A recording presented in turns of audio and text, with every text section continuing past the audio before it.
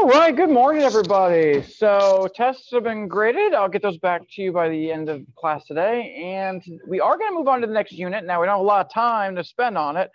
So we're just going to do the first couple of lessons, and then we'll start to review for the final. So Monday and Tuesday, Monday you have a lesson. Tomorrow you have a work day. Wednesday you have a lesson. Thursday you have a work day. And then Friday, we're going to start hitting real hard. I'll give you a big fat review packet for your final. And we'll start reviewing for it Friday, Monday, Tuesday, and Wednesday of the following week. So we are going to dabble in the next unit a little bit. So let's get started on that. Warm up today seems like it has nothing to do with anything. It says to factor these. How do you factor just a number? We're so used to just X's and stuff like that. How do you factor a number? Mr. Richards, how would you factor a number? Like on the board, just a number. Find the greatest common multiple. Let's find factors that go into it. I like that. You guys know anything that goes into 12? 12 and 162. I want you to break it down. You ever done a factor tree before? Factor trees? Huh? Well, let's do a little factor tree. Let's see what goes into 12. So I like what you're saying. 2 and 6 was something, correct? So 2 and 6 goes into it. Now, how'd you know that off the bat? Just looking at it from experience, you know 2 goes into this, correct? It's something to go on, you know, 2 goes into it, then you figure out, okay, what else goes into it? 6. Can you break 6 down any? Yeah, you can break 6 down into what? Another 2 and a 3. And you keep breaking it down more and more and more until you finally get down to something where you can't break it down anymore. These are all prime numbers, correct? So another way of writing 12 is there were 2 2s and a 3. You could write it as 2 squared times 3 right there. So that's our answer. That's what I mean by factor. Can you break it down to smaller little numbers that multiply together to be this? And that's what you've been doing with x's too. You know, when I say factor something with x's, you're breaking down to smaller pieces that multiply together.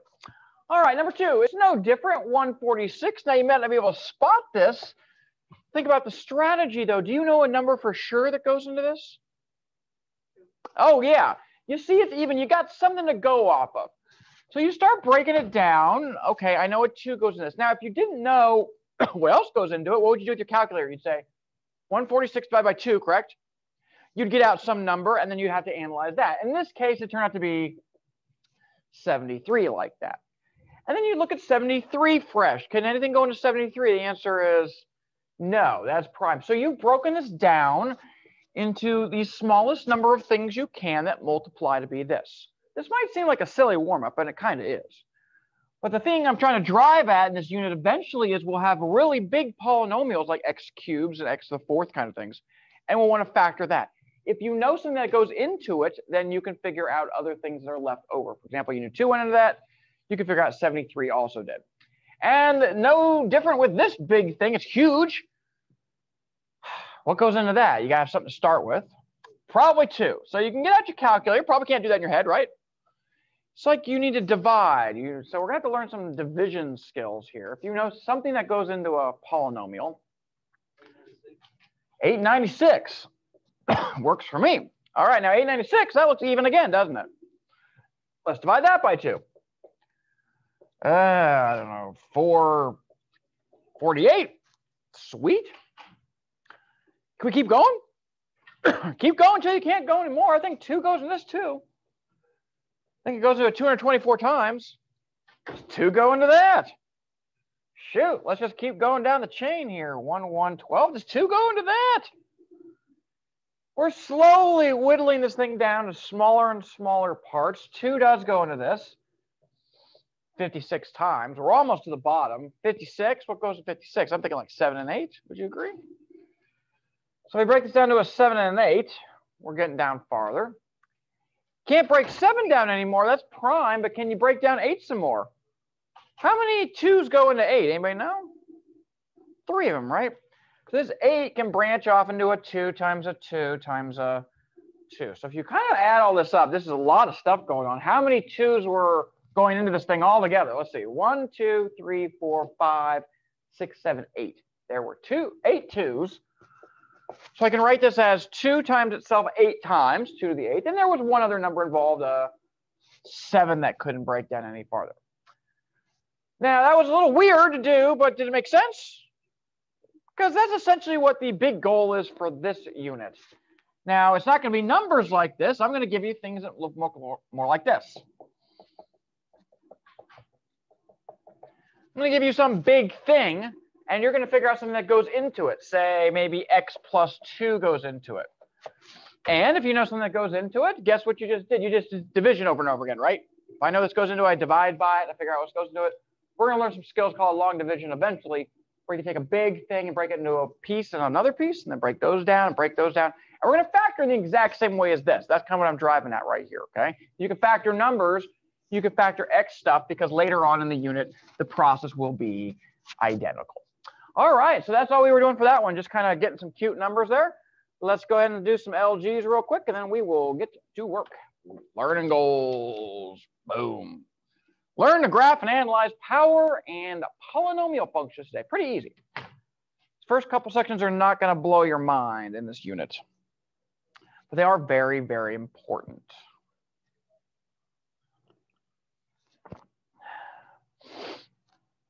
We all know what an x squared graph looks like. Hopefully it opens up on both ends, right?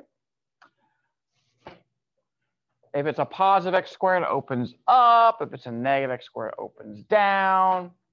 The main theme of today is what do bigger degree things look like? What if the power isn't x to the fourth, or x squared is x to the fourth, or x to the sixth, or x to the eighth? What do those look like? What's a cubic graph look like? X cubed. What's an x to the seventh graph look like? What's a negative x to the 55th graph look like? So this unit really takes the basics you know and expands them outwards to cover any kind of something called a polynomials. So, all right, here's your homework over this stuff. It's due on Wednesday. Homework 4.1. Whether you're doing it online or on paper, it doesn't really matter. These are the assigned problems, 1 through 12, 15 through 20, and 23 through 30.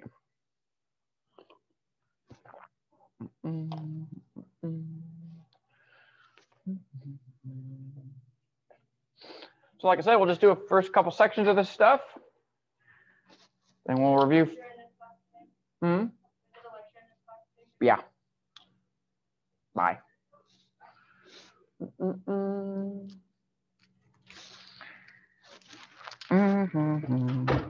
All right, let's dive in. So new unit, new notes, new titles, new everything. Let's get going. Here we go. This is titled Unit 4. This is a biggie. Building up to this thing. All of a sudden, your world's going to explode from linears and quadratics. That's all you could really deal with so far. Lines and x squared things. That was what your last test was about, x squared stuff. And you guys did a pretty good job on that overall. I'll get those back to you later. I can tell people are really stepping up their effort and understanding of the processes, which is great. So that's wonderful. We're going to take all those things, we're going to put them on steroids now. So now you're able to handle anything they might throw at you, not just x to the first things and x to the second things, but maybe x to the third, fourth, fifth, et cetera, et cetera, et cetera. All right, first thing you need to know is we're doing section 4.1 today. Title is polynomial functions. We're just going over kind of what the shapes of their graphs look like. And let's dive right in. First off, I want you to write down this definition right here, what a power function is. A power function is any function of that form. Can I just write down the form and then call it a day?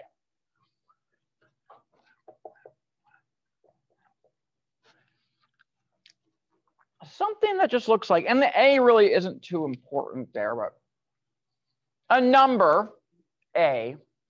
The key thing that makes it a power function is the x to the n, where n is a non-zero real number. So basically what they're saying is the exponent has to be positive. You have a positive exponent, and this thing is called a power function right there. That's really all you got to know about. So they say power function, you're good. All right, there's lots of kinds of power functions, but the ones I really want you to harp on are these right here. Let me try to summarize this for you real quick, because we have talked about this before, but I'll put it on the board for you. All of these, this is extremely important to understand, and you already know these, you just don't know you know them. I'm going to give you a simple power function.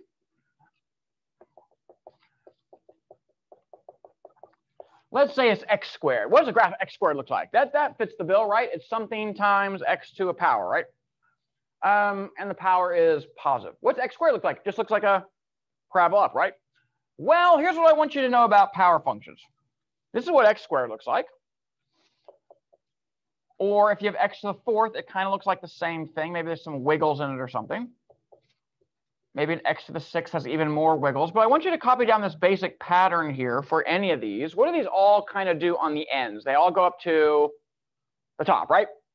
This is very, very important. So please write down that this is what it looks like when you have an even degree. And degree is just a fancy word for the biggest exponent in your problem. So when you were in quadratics the last unit, that degree was 2. The biggest exponents of all were x squareds, no matter what. There might be some x's, might not. This is all what you should expect to see when you see x to the second kind of function or x to the fourth kind of function or anything else like that. Of course, what happens to any graph if you put a negative in front, guys? If this was a negative in front, what would it do to it? It would flip it. Yeah, exactly. So for any of these, the same thing holds. If I had a negative x to the 6 that wouldn't open up, it opened kind of down. All of these look like they generally open upwards. There might be some funky stuff in the middle, but that's very, very important to understand.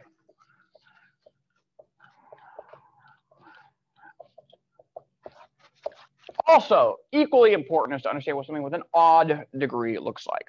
Now, they all have a very similar pattern also. You already know one of them. X to the first. 1 is an odd number. X to the first is a very boring graph. It's just a line, correct? Y equals x. Very, very simple.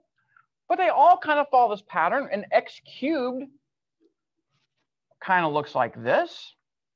Again, there might be some bumps in the middle or might not be. It just depends on what's going on. But this is what anything with an odd degree kind of looks like. On the left side of any of them, they will go down. And on the right side, they will go up. This is the key thing you need to think of when you see some kind of degree. Again, if these had negatives in front, they would just flip them. So if it was a negative x to the 7th, it wouldn't start down and go up. It'd start up and go down kind of thing. Very, very, very important. Let's talk about their end behavior, because that will come up some. What do I mean by end behavior? Remember this junk? Remember what this means? This means what happens if I go really far to the left. Do you remember that thing? So what happens to any of these graphs as you go to the left? They all go up to infinity. So this is a fancy way of saying the left end behavior of this guy. Similarly, if you write this as x goes to infinity, that means I'm going to the right, correct? As you go to the right, it still goes up to infinity. You might want to jot that down for an even. That will always be the case for any even. Unless, of course, there's a negative in front of it, then it flips it, right? Then both ends wouldn't go to positive infinity, they go to negative infinity right there. Same kind of thing for odds. We should say what their end behavior is. This is the highlight of what you should really understand about this stuff today. You have an odd degree, any odd degree, and you go really far to the left. That's what this means, right? X goes to the left. Then as I go to the left, this thing goes down, all the way down to negative infinity there. And as you go really far to the right,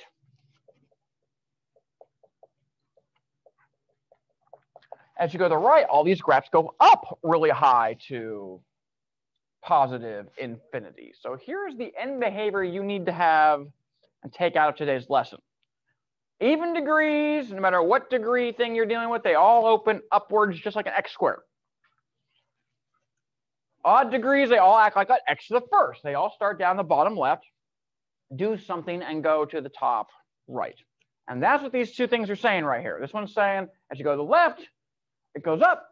As you go to the right, it goes up. This one, as you go to the left, you go down. As you go to the right, you go up. And that's what that entire slide right there is kind of saying right there. And I'm not going to put it on there because you should know it. What's the negative sign do to any of these graphs? If you multiply by negative, just flips it, right? Okay, so that's kind of what you need to know about that jazz right there. Summarizing one more time. Here it all is. Even degrees all look like that. Odd degrees all look like that. And there's their end behavior as we've talked about. All right, let's do an example real quick. Very simple stuff. Number 1, describe the end behavior. That's this limit stuff. Okay, what happens on the ends of this function, negative 2x cubed. All right, so You should not have to go to a graphing calculator to graph this. You have your calculators though, right? Might not be a bad idea to go graph it just to confirm it, but you shouldn't need to. What is this? It's an x cubed, correct? Okay, so without the other stuff in front, what pops to mind when I say an odd degree? You should think something like this, right? Looks something like this, but there is a negative in front. What does that do to it? It flips it. So I'm thinking that this thing kind of looks like, well, it doesn't start down and goes up. It starts up and goes down. Maybe something-ish like this. And it doesn't have to be perfect because we're just talking about what happens on the ends. Now, what happens on the ends? Well, let's write that down. Limit as x goes to negative infinity. What's that mean? I'm going to the left, right? And look at it. As you go to the left, what's your graph do? It goes up, up, up, right? All the way to positive infinity. So in this particular case, the limit as we go to the left isn't positive infinity. End behavior, we're just talking about the ends. The other end, as x goes to positive infinity, as I'm walking very far to the right of this thing, is this one goes down, right? Down to negative infinity. So that's how I express the end behavior of this particular function. If you went and got your calculator out and graphed it, it looks something like this. Not the scale, it's not going to be perfect, but I guarantee you on the ends it would do exactly that. And that's the point of today. What did the ends do? What did the ends do? All right, moving right along. This is your other definition of the day. It builds on this. It's called a polynomial. Let me kind of define it on the board over here. What is a polynomial? Poly means many, nomial means terms, kind of. So many, many terms floating around in this. It looks something like this. And this is going to look a little daunting, but don't let it scare you. It's just a form. It's just a way we write things. Kind of, since we're generalizing things, we're kind of running out of letters. We don't want to keep labeling things A, B, C like the quadratic formula was, like, oh, A is in front of the x squared and B is in front of the x and all that jazz. So we're going to label something like this. This is the general format of a polynomial. Write it down. It looks complicated, but it's not. It's a fancy way of saying that we're going to have, this part kind of looks familiar, doesn't it? This part's just a quadratic, correct? Like some number times x, some number times x squared. And this just says you can keep going with it. You could have cube things. You could have some number times x cubed. You can go all the way up to whatever you want is what this is saying. So anything, this would be an example of an nth degree polynomial right there. I don't know what n is. Remember, the degree is the highest exponent. In case you forgot what that term is, you might want to write it down. Degree. The highest exponent. Degree is the highest exponent. And that's what we're obsessed with. We're obsessed with this dude in front. The person in front is going to tell the whole story. We have a name for the things in front. It's a leading term, first off. The leading term is the term in the front. It's the thing in the very big front right here. So it's the term with the biggest exponent, or the highest exponent, whatever you want to call it.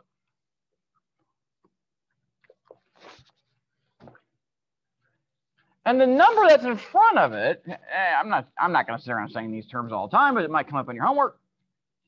The leading coefficient is the number in front of your leading term. Turns out, to understand what any polynomial is going to do on the ends, whether it's simple or not, all you need to do is consider what the leading term is, the term out in front. The rest really doesn't matter. It will have some wiggles and stuff. The other junk is what makes wiggles happen, but the ends will always do the same kind of thing. So let's do a few examples of this. This is really not that complicated. Here is your first polynomial. Let's say it's 4x to the 8th minus 3x squared plus 2x plus 29 or something like that. Doesn't matter. This is an example of a big polynomial. And what's a polynomial? It's just like a squared thing, right? Here's a quadratic, correct? I don't have any cubes, I don't have any fourths, I don't have any fifths, but I have some 8 power things. So it's just the same thing you've always been doing. Please always write them in the same order, though. Biggest exponents first, and your exponents go down as you do. So this is an example of what degree. What degree is this, guys? Let's identify everything. What's degree mean? Big exponent. What's the biggest exponent you see? 8, yeah. This is an 8th degree polynomial right here. Nonetheless, what is the leading term? It's just the term that's in the lead. So it's this dude. This is the guy in front, right? So it's this whole thing. 4x to the 8th. That is my leading term. That's all you're actually going to be focused on for what this thing looks like. The leading coefficient is just a smaller part of that. That just means the number part. So what was in front of that thing was a 4, correct? The only reason you're really obsessed with that is because whether it's positive, it opens in the normal direction, correct? And if it's negative, it opens downwards or flipped or whatever. So what does this thing kind of look like? Kind of. Just by looking at this, you should know kind of what the graph of this is going to look like. First of all, what degree is it? It's 8.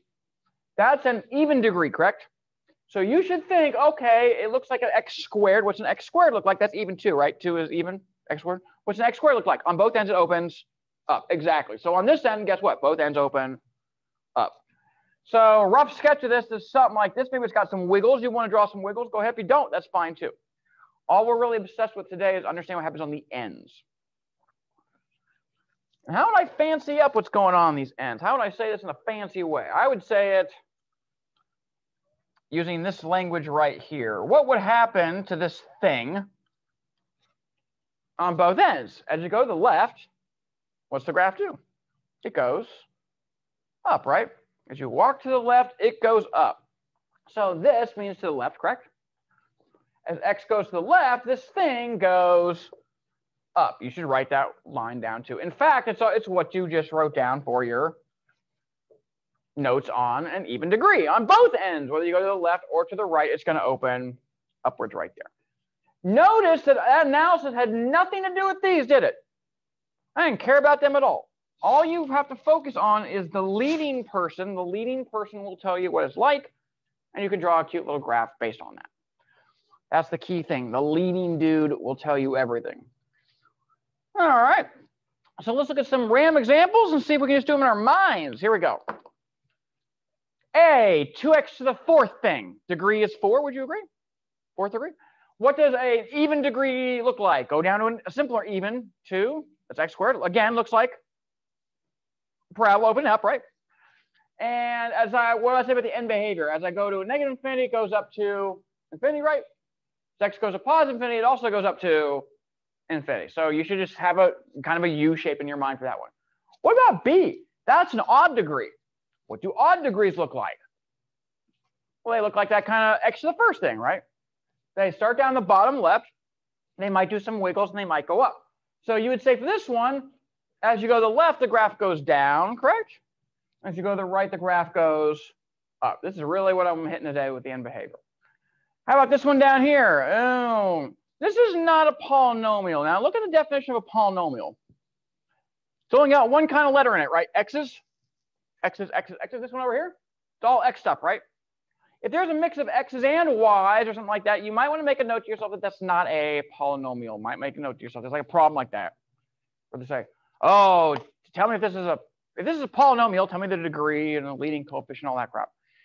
And if it's not a polynomial, tell me it's not a polynomial. Well, polynomials only have one kind of letter in them. So part C would not be a polynomial because that's got X's and Y's. What about D? D is a what degree? 5th degree, right? Biggest exponent's 5. So that's an odd degree. So right off the bat, you should think of this odd degree graph. And if I was to go graph that thing, you would know on the left, it goes down. And on the right, it goes up. That's the big thing for today. All right. Now look at this check down here at the bottom too. Select the degree and leading coefficients of this. Now, look at this thing on the end, 6 over x. Do you see anything in this formula that has divide by x in it? I don't see that, and we haven't dealt with that yet either, have we? We just got x's and x squares and x cubes. So again, if you see something that's weird like that, that's not a polynomial either. You might want to make a note to yourself like that too. Because the definition said that the exponent for a power thing had to be positive. The degree has to be positive. You can't have any fractions divide by x's or divide by x squareds or anything like that. That's not going to fly. It's got to look like something normal, okay? Something we've normally been doing. If it doesn't look normal to you, it ain't going to be cool. The only thing that should be new to you today is that the exponents might be bigger. That's all there is to it. All right, that's good enough for me. Well, the old ideas still apply. I don't have anything new to say. What if I ask you for the number of zeros? Well, what zeros mean? It's just where it's across the axis, right? Same thing you've always been doing. Get your calculator out, graph it, do second calc, left bound, right bound, find a zero. The only difference is there's more zeros. This looks like a what degree? Odd, even? Look at this picture. What does that look like? An odd or an even degree? It looks like an odd, yeah.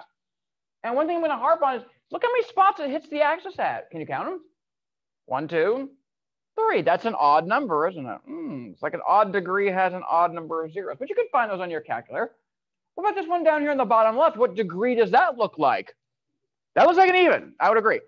Does it look like a boring x squared thing? Not quite, right? Got some humps in it. So I bet you it's higher than x squared. Maybe it's an x to the 4th or something like that. In fact, how many spots is across the axis at? 4. I bet you this is an x to the 4th graph right there. And you see the end behavior does exactly what you think it would do. On both ends, it goes up to infinity. That's kind of all there is to it. I don't really have anything else to harp on today. That's kind of all I wanted to hit. Does everything make sense from today? Okay, so the main thing is, know what an even degree and an odd degree look like. Know what happens on their ends. If you know that, you'll be fine. And then they might ask you some questions about, okay, what's the degree? What's the leading coefficient? All that stuff. Just go back to your definitions and jot them down. That's all for today. You have the rest of the hour to work on your homework 4.1.